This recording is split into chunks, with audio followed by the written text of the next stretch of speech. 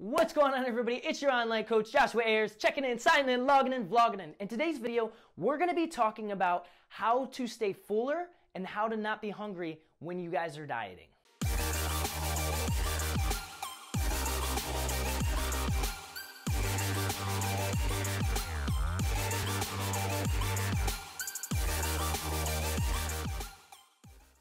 So, first and foremost, I do want to note that if you guys are a competitor like myself, I'm a natural professional bodybuilder, you guys are going most likely to get to a point, whether you are a bodybuilder, men's physique, women's physique, figure, bikini, whatever it is, you guys are probably going to be getting to a point to where if it is inevitable that you are going to be hungry, especially if you guys are competing at the professional level. Because if you guys are really pushing the envelope and really digging really deep to get to that ultra lean, super shredded look, it's almost inevitable to just kind of not be hungry when you're dieting. But there is going to be a few tips that I'm going to give you guys today that you guys can use. And also, if you guys are just into general health and fitness, these tips are also going to be beneficial.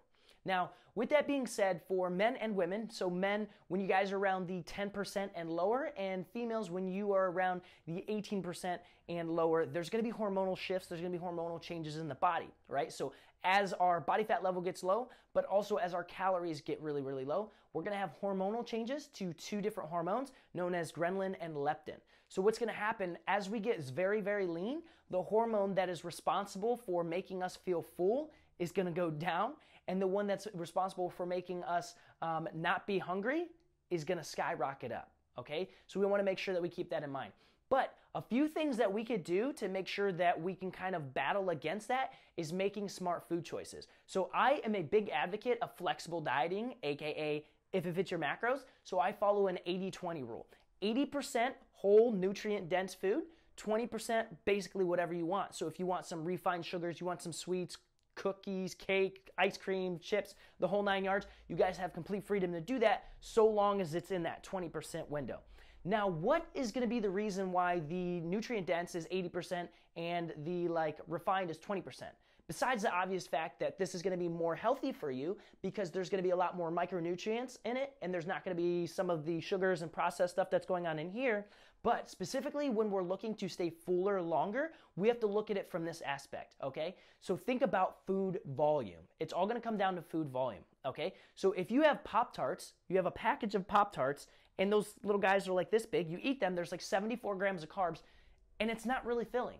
Now, if you have 74 grams of carbs coming from rice or sweet potatoes or fruits and veggies, that's a ton of volume. There's a lot more. If you put it on a plate, there's a lot more. Not only that, but there's going to be more fiber. And fiber is going to be a huge part of that because fiber helps us stay satiated, basically meaning it's going to help us stay fuller longer. Now, when you look at Pop-Tarts or cereals or sugary sweets, things like that, they typically have very, very low fiber, meaning they're not going to help you stay fuller longer. Okay?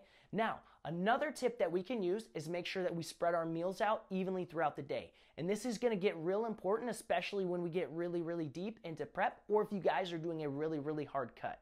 Okay?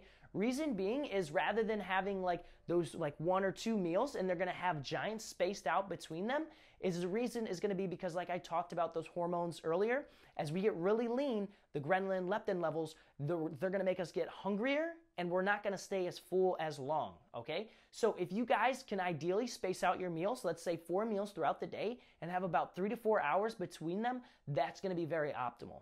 Another thing that we can do is making sure that we're drinking plenty of water. Not only is that going to help us stay hydrated, it's going to help us stay mentally sharp and help us perform at a more optimal level, but it's also going to make sure that we're going to be staying fuller longer.